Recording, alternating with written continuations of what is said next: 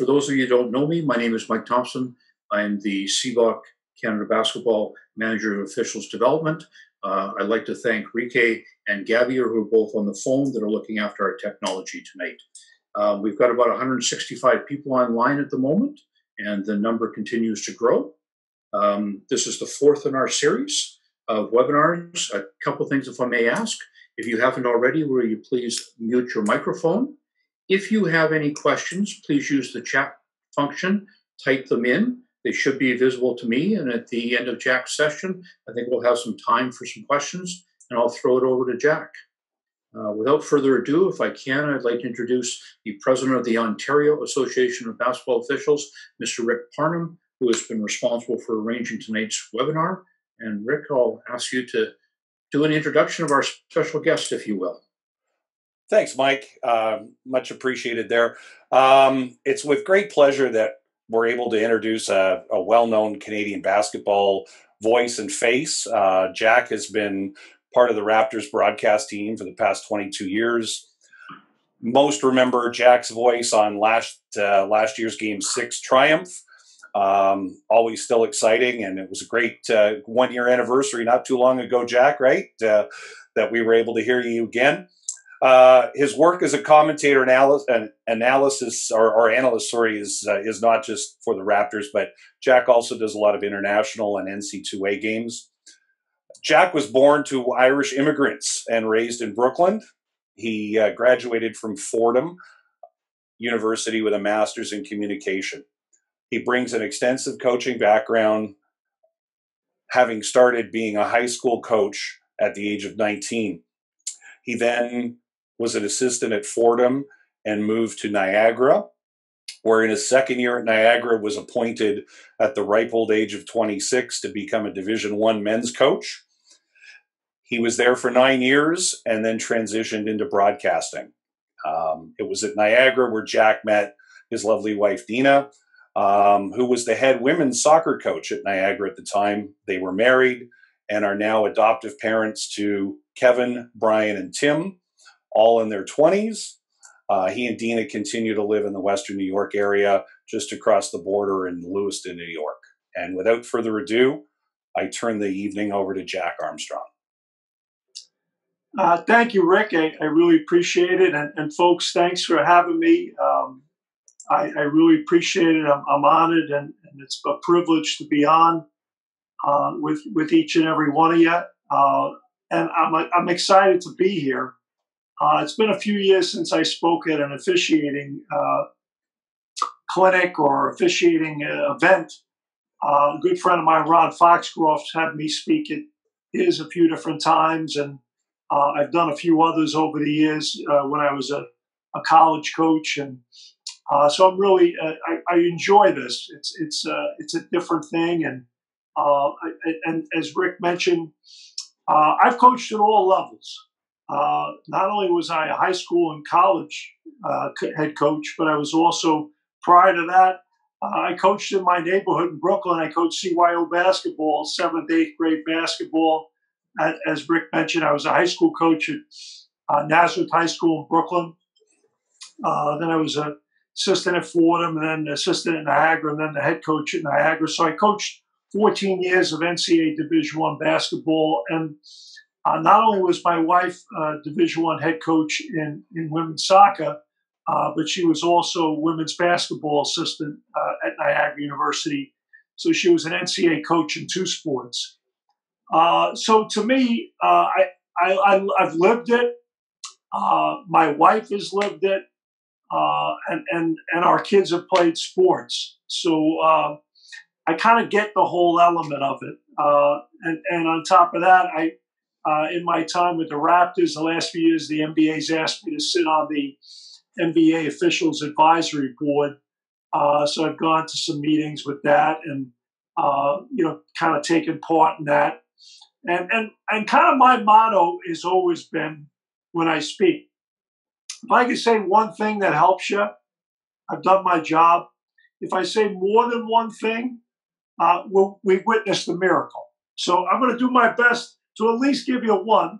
And kind of my mentality is kind of food for thought, where get you thinking about things and to get you to reflect on where you're at and where you're going with this. And as we know, these seminars are kind of set up because you want to stay engaged.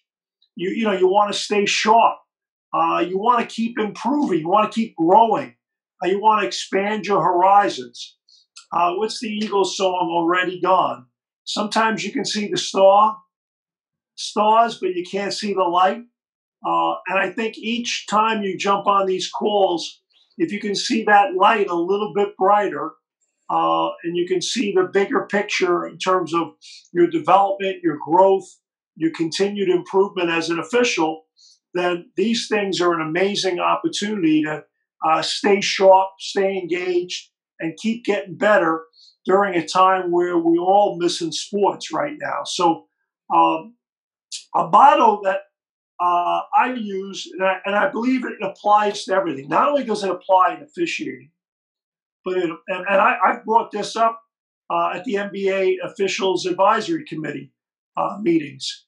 And I brought it up 2 years ago, and then last year at our conference in Chicago, one of the first things they started off the conference with was my quote. So I'm going to use it for you now, but it applies to business. It applies to parenthood. It applies to everything: teaching, coaching, refereeing, everything in life. Rules without relationships equal rebellion. Let me repeat that. Rules without relationships equal rebellion. And we all know from a societal standpoint right now, you see that. We all experience that in different phases. And then part two of that, rules with relationships equal respect and results. Rules with relationships equal respect and results. So most of you I haven't had the opportunity to meet before. I would kind of describe myself as a people person. People have asked me, do you miss the NBA? Do you miss the Raptors right now? Yeah, I miss the game. I love the game. The game's my life. But I miss the people. I miss the interaction with the vendors, the ticket takers, the fans, the players, the refs, the coaches, the scouts, everybody involved.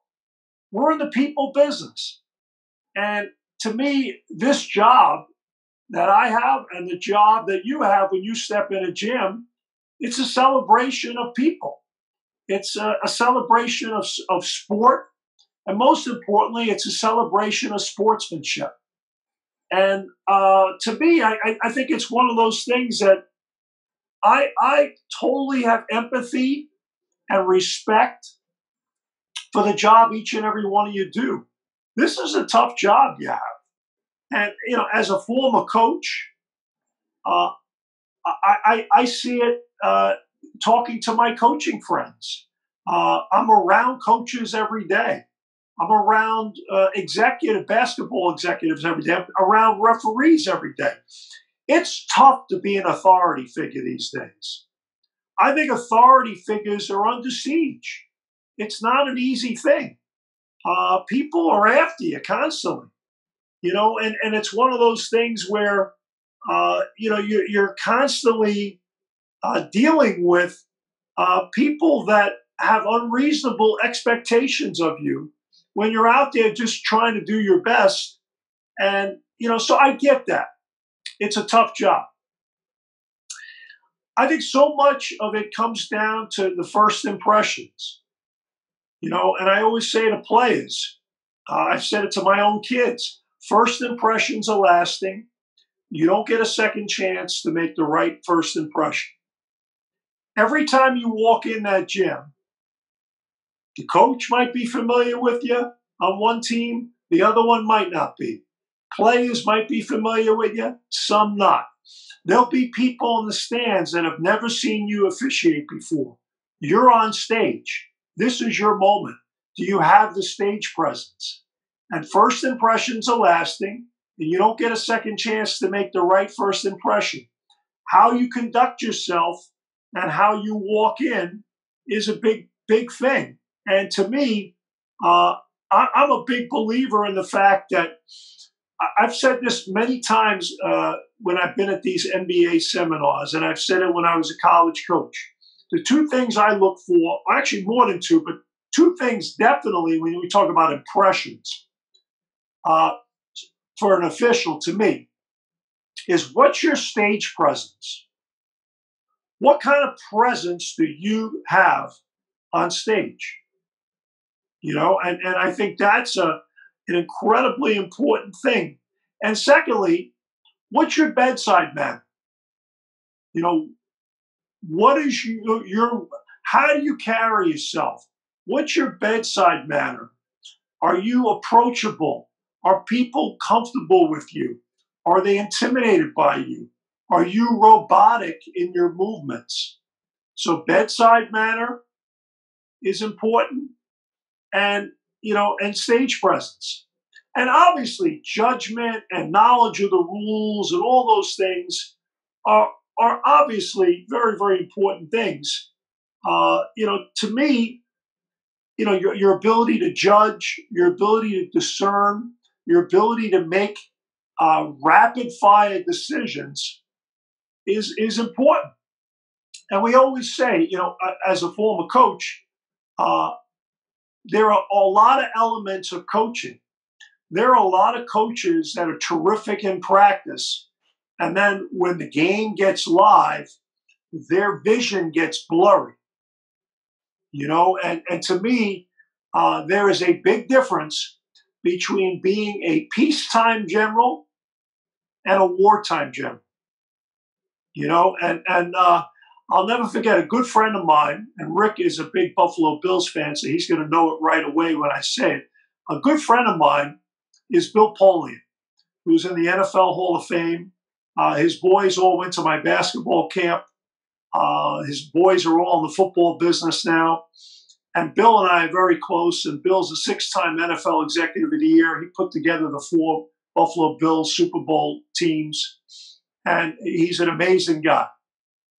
But I asked him one time, and I won't say the quarterback, but I asked him, I said, hey, the Bills drafted this quarterback. What do you think? He goes, doesn't have it. I said, why? He goes, slow eyes. I said, excuse me? He goes, slow eyes. Now, this is a guy that had Jim Kelly and Peyton Manning, to name a few. So I think he has an idea of it, who has it and who doesn't.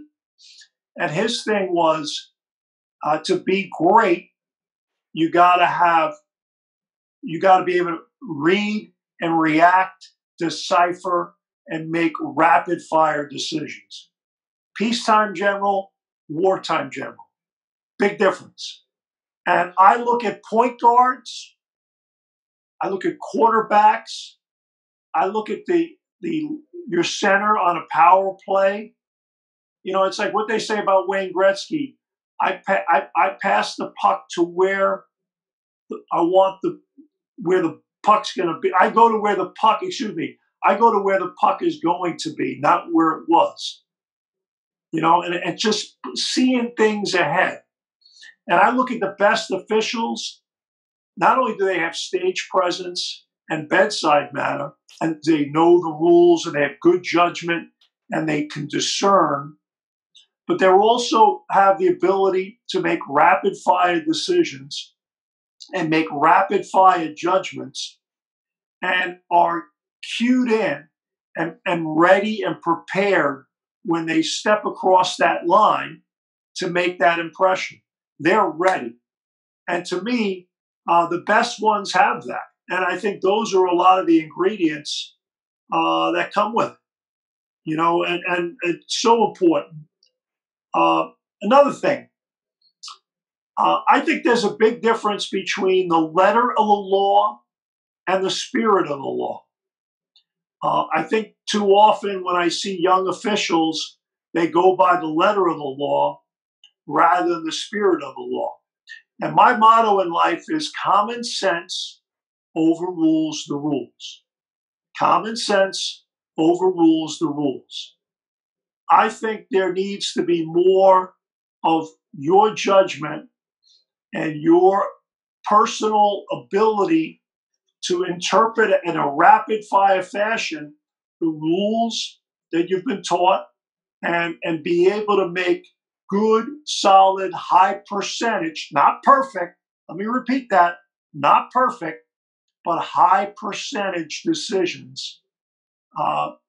Risk assessments and make good assessments and good judgments in a rapid fire way.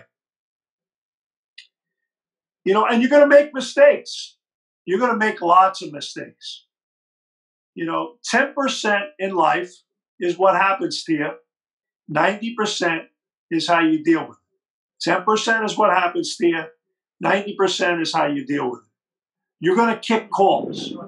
It's how you react to that call and getting back. I mean, hey, man, I've made a million lousy decisions as a coach.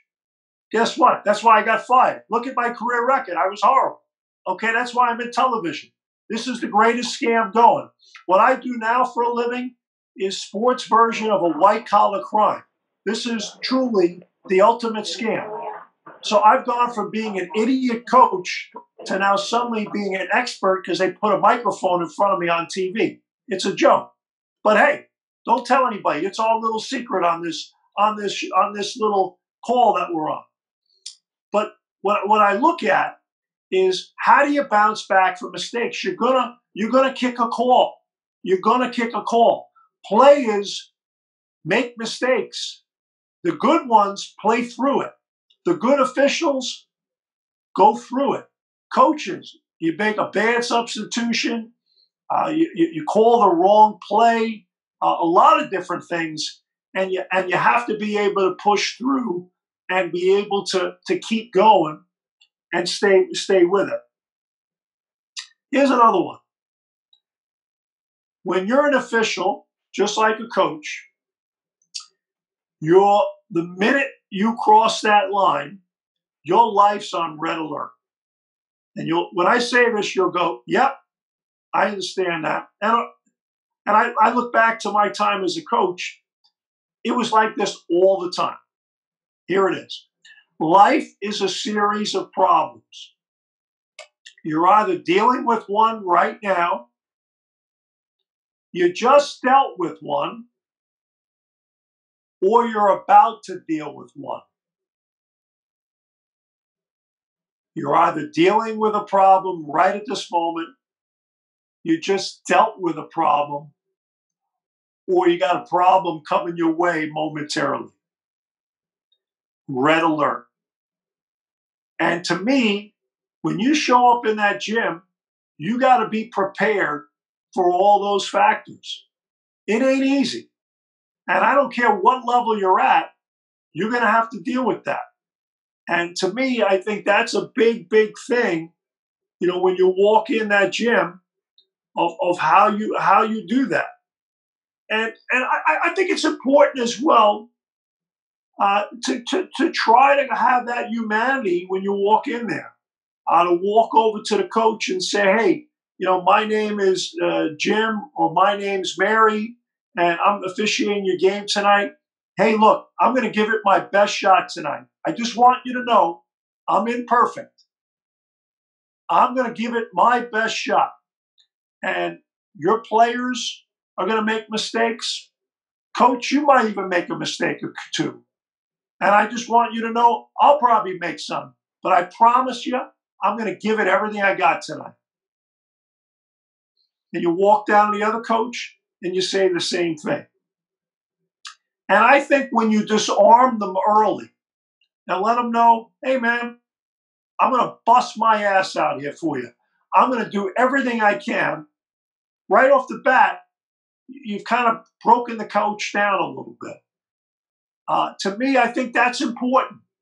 And it's not necessarily setting the ground rules. I think it's just showing your humanity and establishing a relationship.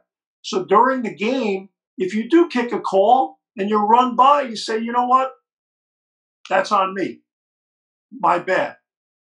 You know, I think it's really, and players get that, coaches get that, and it might be a one-time thing where you'll never ref these people again, but nonetheless, how you show up and how you present yourself and how you carry yourself, to me, is a big thing. So take the initiative, be proactive. Let them know that you are there and you're a pro and you're excited about being there and you're looking forward to doing this game. And at the same time, you're gonna bust your tail. Nonetheless, you're probably gonna kick a few calls. So to me, being able to take that initiative is a big thing. As much humanity as you can express and bring to the table, to me is a big thing. Next thing, I just want to kind of touch on a few things, and I mentioned Ron Foxcroft before, and Ron obviously is a legendary official in Canadian basketball and Hall of Famer and ref the Olympics. Ron officiated many of my games when I was the head coach at Niagara, and not only is Ron a really good man, he is a honest, hard-working official who made mistakes. But you know, and I'd get on his ass, and he's teed me up. And the last technical foul I ever got in my career, Ron gave to me, and I chased him to the locker room at halftime, and the opposing team got 2 free throws to start the second half, and we came back and won. So I thank Ron for my last career win. But nonetheless, I always enjoyed having him because he busted his tail. He came over with a good attitude and a smile, and you could talk to him, and you know, you could have a relationship with him. And to me, I think those are the best guys. I'm going to tell you a little story that about an official who just passed away recently. He was a legendary official, ref in the ACC, the Big East, Atlantic 10, the MAC, the league I coached in, you know, Big Ten. This guy worked major NCAA tournament games. He was a legend. His name was Mickey Crowley, a New York guy. And I'll never forget, I think it might have been my second year as the head coach at Niagara. And we're playing Loyola, Maryland. And we are in a 4 overtime game. Now, if any of you have ever officiated a 4 overtime game, I can tell you, coaching in a 4 overtime game in a sold out building in an important game, and quite frankly, you know, there's always pressure to win. And as a young coach, you're always worried about getting fired. And it was an incredibly great game. It was an incredibly competitive game, and it was 2 evenly matched teams. We're playing at home, and Mickey's partner on the far end from my bench blows a call. Just blows a call. And excuse my French, but I go fucking nuts. So I'm going crazy. And I get the crowd riled up, and we're playing at home, and people are going crazy, and they're giving the ref hell, all this. Mickey Crowley walks down the court to the end of my bench, and I'm giving him shit as he walks by me, and he doesn't even acknowledge me. He walks down to the end of my bench, to the baseline, and puts his head down on the baseline. And he tells my trainer, Ray, says, Ray, I've lost the contact. I can't find my contact. So he's got his head down on the baseline at my bench. Meanwhile, the call happened on the other end. So think of this. Fans are going nuts. I'm going ballistic, tie loose, all this. My assistants are grabbing me, yada, yada, yada. 4 overtime game. I'm sweating through my jacket. I look like a complete moron. So Mickey's got his head down. Now he's got the trainer. He's got our team doctor, a few of our managers, and a few of them are on the floor looking around. And he tells Ray, my trainer, he goes, get Jack down here right now. So I walk, Ray goes, Mickey wants to talk to you. So I walk down the end of the bench, and Mickey goes to me, hey, Jack, great game tonight, huh? Look around. 4 overtime game. Your team's playing great. Loyola's playing great. You're coaching your ass off. Tom Snyder down the other end, he's coaching his ass off. What a great game. He goes, Jack, you've known me for a while, right? I said, yeah. He goes, have you ever known me to be a guy that would screw you over? I'm like, Mick. He goes, keep your head down. So I'm looking for the contact just like him. He goes, have you ever known me to be someone that would screw you over? I'm like, Mick, absolutely not. He goes, Jack, my partner, he kicked that call. Keep your head down. I got you. Keep looking for my contact. I got you. He goes, my partner kicked that call. Do you think he feels good about that right now? Do you think he feels good? Keep looking for my contact. Do you think he feels good right now about the fact that he kicked that call? I'm like, no. He goes, you should have been teched up for that outrageous display you just did. He goes, but we didn't tee you up. Do you want to cost your team a win? I said, no. He goes, do you think my partner wants to cost you a game? I'm like, no. He goes, keep looking for the contact. He goes, good.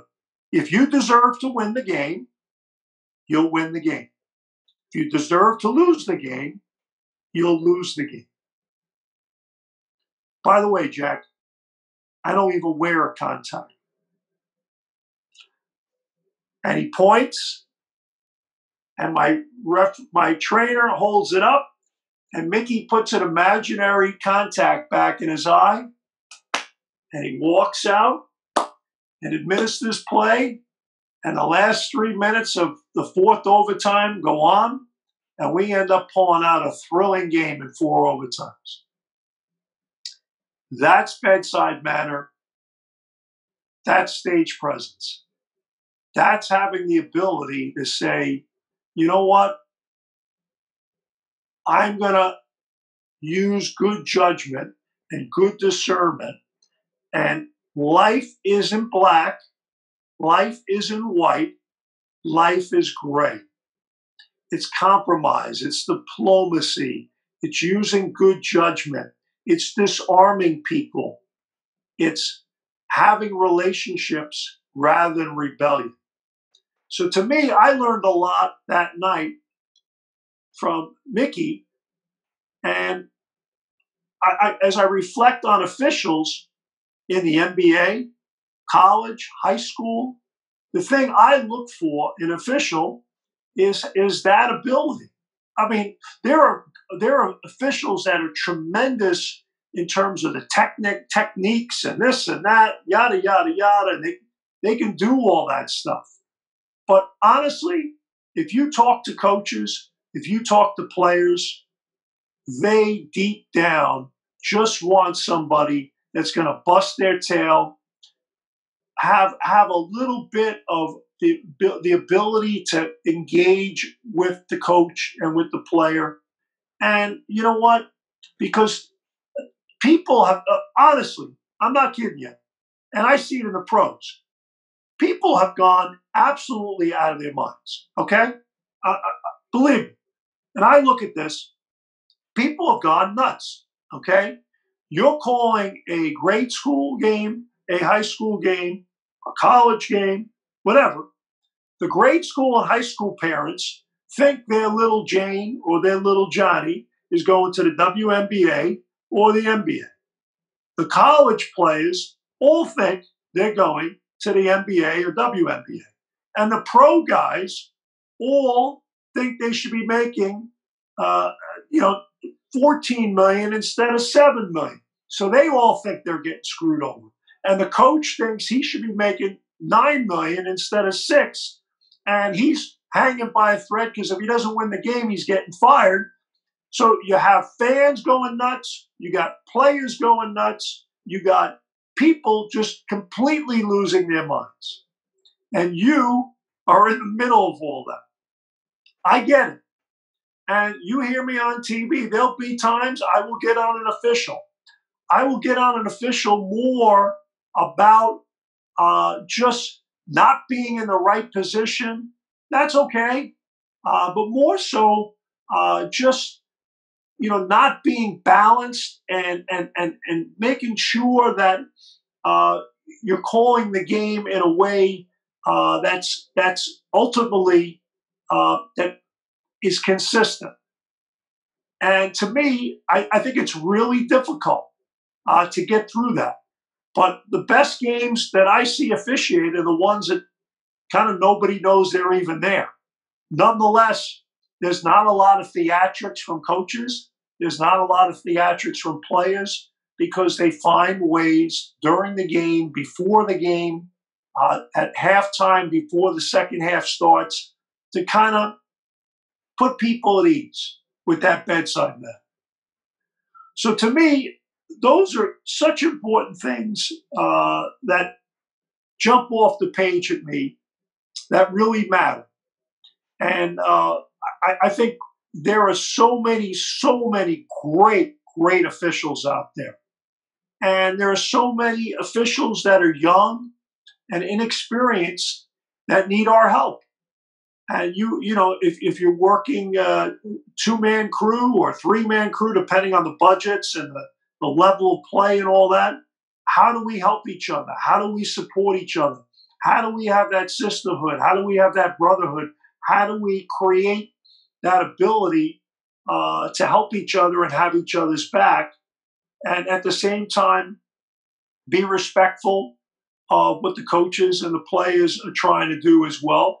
And on top of all that, be able to, particularly in a smaller environment where you're in a high school gym or a grade school gym, to be able to keep control of the building itself and not have to deal with a whack job parent or a whack job person that's at the game. It's totally unrealistic. And those people exist. Been there, done that. I see them still. I see them in the NBA. Family members, groupies, whatever the case may be, that think the sun rises and sets on this player. And I think they got to give themselves, shake their heads a little bit and get with reality, because I know the difference between Mickey Mantle and Mickey Mouse. So you might say, "Hey, I'm a great player," and I'm like, "No, you're not. You're lucky you're out on the court right now, and you have no right to complain." Now, if it's LeBron James or someone like that, they have the right to complain because they're really good, as long as they do it respectfully. So I just think that that's kind of my shtick on it. And I just want to finish, and then I want to take a question and answer. I'm happy to do that. But I just want you to reflect on this last thing I'm going to read to you. A good friend of mine, former coach, when I was hired as the head coach at Niagara, would have been October of 1989, came to my press conference, and he gave me this. I have it on a plaque here this is my den at home. I have it on the wall here in my den, my office here. And when I was coach at Niagara University, I had it on the wall in my office there. My office, when I'm with the Raptors, is the Scotiabank Arena or whatever road arena that I'm in. I have a mobile office now for a living. But he gave me this. And he said, "Jack, you're going to experience this in your career. You're going to experience this in your life. And every chance you walk by it, just stop and look at it and reflect on it." So I want to read it to you because I think each and every one of you will be able to relate to this, not only as an official, but more importantly, as a person. Here we go. It's one of my all-time favorites. It's called Anyway. People are unreasonable, illogical, and self-centered. Love them anyway. If you do good, people will accuse you of selfish, ulterior motives. Do good anyway. If you're successful, you win false friends and true enemies. Succeed anyway. The good you do today will be forgotten tomorrow. Do good anyway. Honesty and frankness make you vulnerable. Be honest and frank anyway. People favor underdogs, but really only follow top dogs. Root for some underdogs anyway. What you spend years building may be destroyed overnight. Build anyway. People really need help, but may attack you if you try to help them. Help people anyway. Give the world the best that you have, and you'll get kicked in the teeth. Give the world the best that you have anyway. I think that in a lot of ways, in our professions and our love of that orange ball, and I can't thank that orange ball enough. When I was 7 years old, I started playing. Here I am, 57 years old now. And for 50 years, I fell in love with that ball as a kid. And I've had 2 careers in this business. One as a coach and now as a broadcaster after being a lousy player. But nonetheless, I love that sport. And each and every one of you love this sport. And the word we need more of is sportsmanship.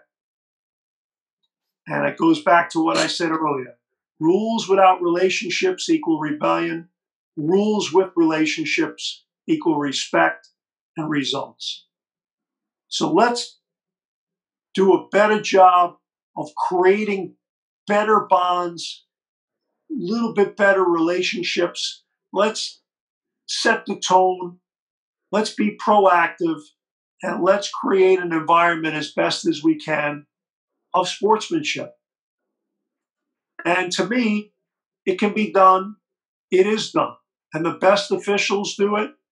The best coaches get their players to play that way. And the best players carry themselves that way. And to me, it's an idealistic, pie in the sky goal because there'll always be whack jobs out there. But nonetheless, the better job we do, the less we can, we can control that as best as we can. And we have to back each other up as a basketball community. So with that being said, as I said, if I say one thing that you can reflect on that helps you be a little bit better, I've done my job. If I say more than one thing, again, we've witnessed a miracle. But nonetheless, I'm happy to be with you tonight.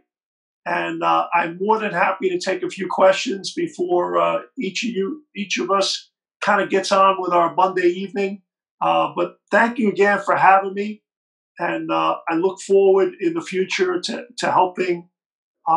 Rick and I have been having some discussions about a few projects. And I look forward to being of assistance to what you're trying to get accomplished. Thank you. Great. Fabulous. Thank you very much, Jack.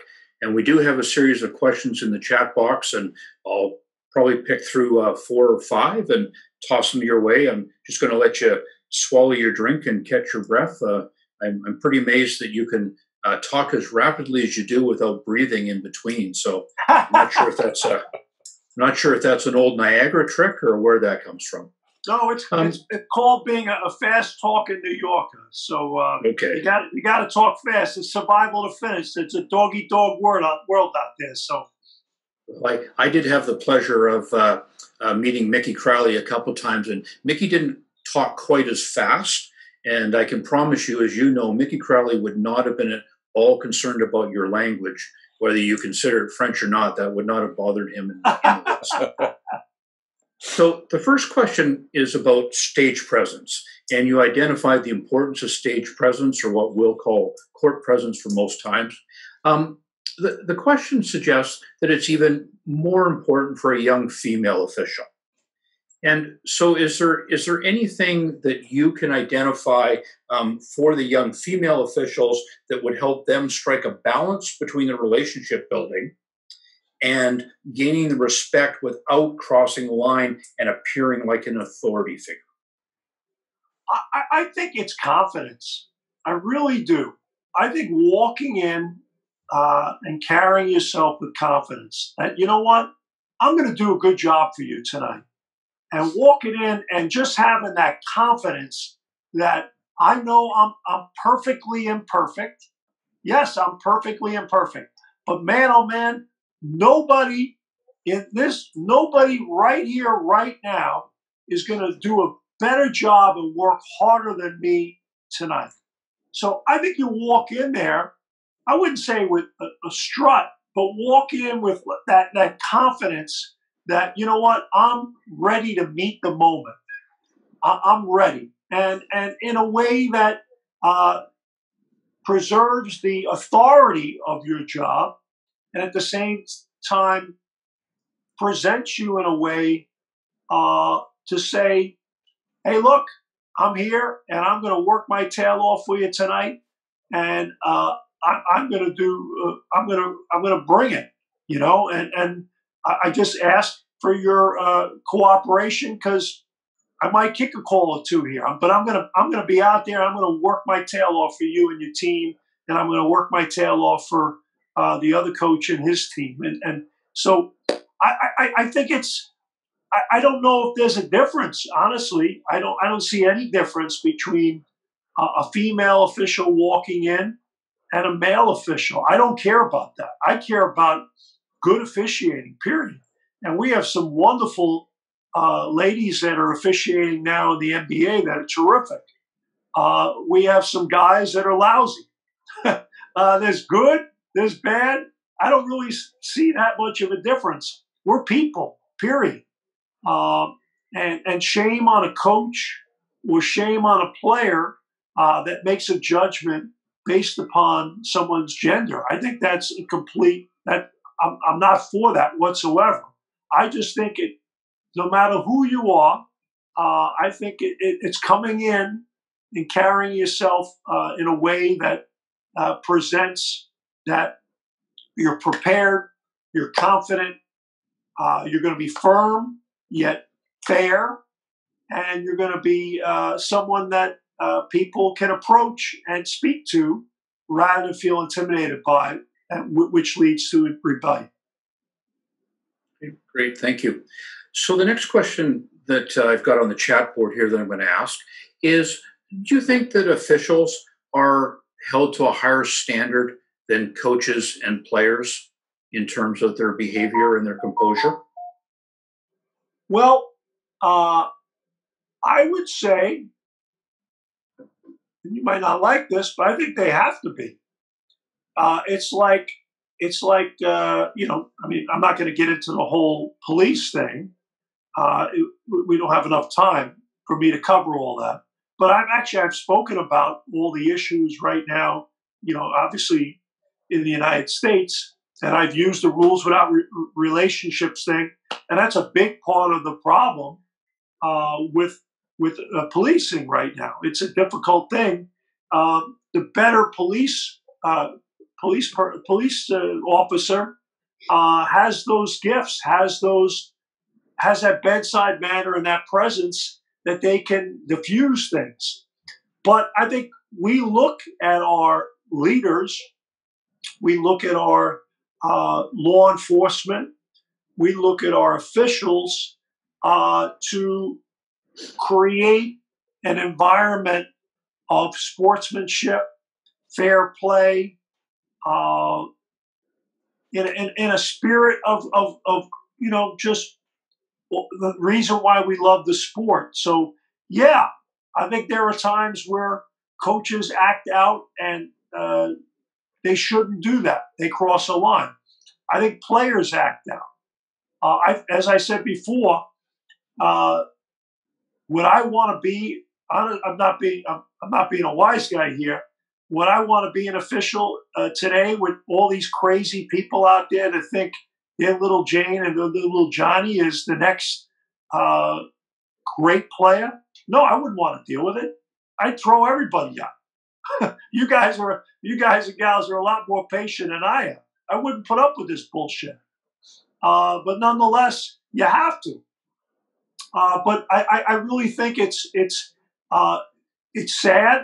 But yeah, I would say that you have to be the adult in the room, and because sometimes the players act immaturely, and sometimes the coaches act in a spoiled, immature way as well. You're not going to get every call. And I've coached against coaches that think they deserve every call. And you have a lot of egomaniacs out there that have a walk into a building. And I used to deal with this all the time as a young coach when you're coaching against a name coach with a big reputation and that walks in with a lot of arrogance and just thinks that the three refs are supposed to kiss his ring and he gets every call. And there were a few times I would tell the coach down the other end to go fuck himself. Excuse my French, but I would tell him to fuck off because you're not going to get every call. And I'm going to battle my ass off and I'm going to coach your team and I'll coach mine and stop whining down the other end and stop being so arrogant, and trying to put him on his heels. He's trying to put the refs on their heels. I'm going to put his ass on his heels. So, but unfortunately, I think the officials have to be the adults because there were times I got out of hand and there are times players get out of hand. Great. So, Jack, in your role with the NBA Rules Advisory Committee, do you think the NBA and the international games will continue to move closer together in terms of rules and get to a stage where there's greater similarities than there is today? I think we're getting there. We're not there yet. I'd like to see more of that. I really do. I think the FIBA element and the NBA element, WNBA, NCAA, the international element. I'd like to see more and more uniformity. I'll say this though, I'm seeing it in the NBA, seeing it in college. I would like to. I'd like to see the 3-point line move back a little more at every level. And the reason I say that is there's too much emphasis on that shot, and there's not enough emphasis on other things. And the bean counters, the analytics people, have put such value on that it's taken away a lot of the beauty and the flow of cutting, screening, 5-is-1, creating a nice shot. And now it's all just draw, kick, swing, and you get a shot, which is fine. But I think it would be a better game to officiate because it opens things up a little bit more and there's more fluidity to it. I think the more space, I'd love to see I don't think the court needs to be lengthened, but I look in the NBA, I'd like to see it widen 2 or 3 feet on both sides. I don't think that'll ever happen because they're not going to give up the Gucci seats. But who knows after what we're going through in the pandemic, where people are going to be sitting. So maybe that's a possibility. And there's also such an emphasis on the corner 3 that guys are every single NBA game I call, every game I watch, there's at least 2 or 3 times during a game a guy's getting called for stepping on the sideline because they're all trying to run to that corner. So those would be a few things I'd like to see change. But yeah, I'd like to see a little bit more uniformity. But nonetheless, I think in every country, in every level, there are better teams, better players, better coaches, better refs. And as much as we try to make everything uniform, I still think it's hard to get everything on a balance, even Steven level. Jack, if you're okay, we'll try 2 more questions. And that's great. No problem. Happy to. So, as a sportscaster, or you're in your role as a broadcaster, do you find it difficult to remain neutral when commenting about a call an official has made? Yeah, there are times. I'm not going to lie to you. Do I want the Raptors to win or lose? I'd rather they win than lose. Uh, Now, am I a shill? No, I don't think I am. I think anyone who listens to me, I feel like I'm fair, I'm balanced. When the other team makes a good play, I compliment it. When the Raptors don't make a good play, I'm also, uh, candid and frank about the fact that they have to do something better. Uh, so I feel like I'm pretty balanced.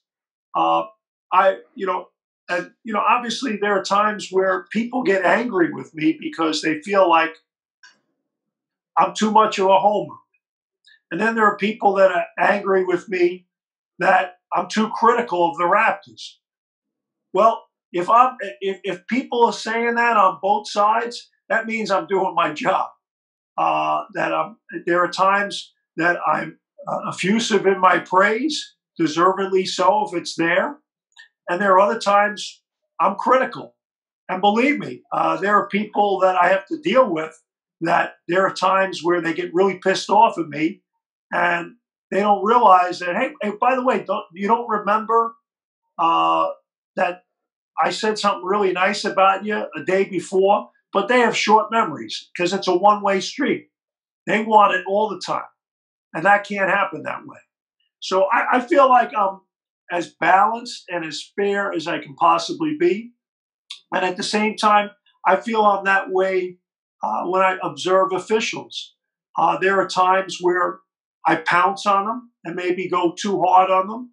Then there are other times I back off and they'll make a call against the Raptors that was the right call for the other team, and I'll say, "Hey, they got it right." So you do the best you can. Am I perfect? No. I'm the furthest thing from it. And I am the furthest thing from scripted. So there are times I probably shoot from the hip too much.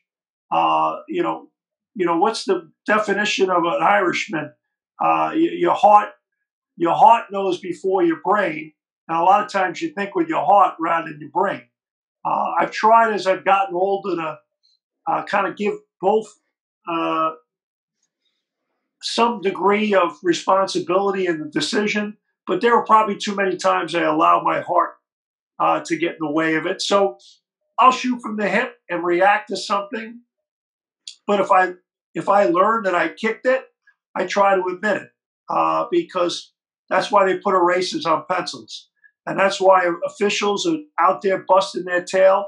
And I walk over before every game that I do. I walk right out on the court and I walk over and shake the hands of the three officials and always say hello and ask them, where they came from, where their last game was, where they're going next. A lot of them I know very well and ask, about their family or whatever the case may be. And overwhelmingly, I think I'm fair. Do I lose it once in a while? Yeah. I also got to tell you, this is show business. This is not, I'm not splitting the atom.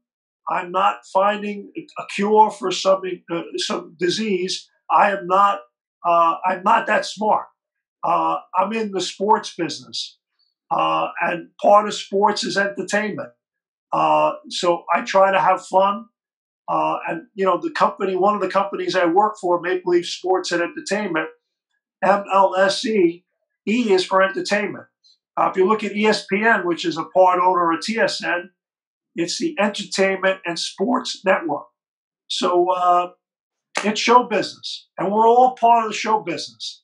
And unfortunately, today, more than ever, the sports business has become sports entertainment. And a lot of times our fans don't even pay attention to the games because they all got their heads buried in their cell phones. But to me, I'm a big believer that I think if you're fair, if you're prepared, if you're honest, if you're a truth teller, and if you're fair to all sides, good things happen. Well, that's excellent, Jack. I said we'd bring one more question, but I think in fairness, you answered the next three questions in that last answer and wrapped them all together. So I'll do one more. What do you got? Give me another one. Okay, I will ask it, and I promised I would stay away from names, but we'll go there. I apologize. I just got to roll up in the screen here. Um, is there a current NBA official who you think gets the benefit of the doubt more than others around call selection, just because of the way they carry themselves or the way they've developed their relationships with the players and the coaches? Yeah, I would say Zach Zarba. Now, Zach's a Brooklyn guy like me, so automatically he's from Brooklyn. I love him. But Zach has, to me, he's a young official, and Zach's done big games. He's done the NBA Finals. I mean, he's one of our better officials. He's got stage presence. He carries himself the right way. He looks good. He has wonderful bedside manner. He knows everybody by their first name. He gives eye contact. You know, back then, I don't know what's going to be the future. He'd give you a good, firm handshake, look you in the eye, sense of humor. He's got just a nice way about him. And he disarms you with a nice temperament. And when I reflect on a guy like Dick Bavetta, Brooklyn guy, by the way, as well, and Dick had great bedside manner. Was Dick the best official in the NBA? I don't know. Maybe, maybe not. But you know what? Most coaches, most players didn't mind having Dick on the game because he handled himself the right way. You could talk to him, and he busted his tail, and he was prepared to do the game. And when he had to be tough, and when he had to talk you down and say, that's enough, he did it. And I look at a guy like Mickey Crowley, I think of a guy the same way. So I think Zach has that. I think he has a great technical knowledge of the game. His mechanics are good. He's convincing when he makes a call. And that's all part of the best actresses, the best actors have it. It's, it's just, there's just certain elements that the great ones have. And, what do we say? When I would watch a great player, I would say that player jumps off the page at me. And I think the better officials, how they carry themselves, it jumps. And I think Zach is one of our best young officials in the league. And I'm happy for him because he's a genuinely nice person. And we have so many great young officials. And the challenge we have in the NBA right now, and I'm not going to kid you, and we had a big problem a few years ago. I think it's gotten better the last few years. But players acting, quite frankly, in a totally unprofessional way. Coaches, some of them acting in an unprofessional way. But I think here was the problem. Part of the problem was the NBA. I've said it. Why are we letting our best older officials retire? Cut down their schedule, pay them more money, and let's keep them around. I mean, why do we add the third official? When I was coaching, I started off, we had 2 officials. Now we have 3. Well, guess what? That means you don't have to run as much.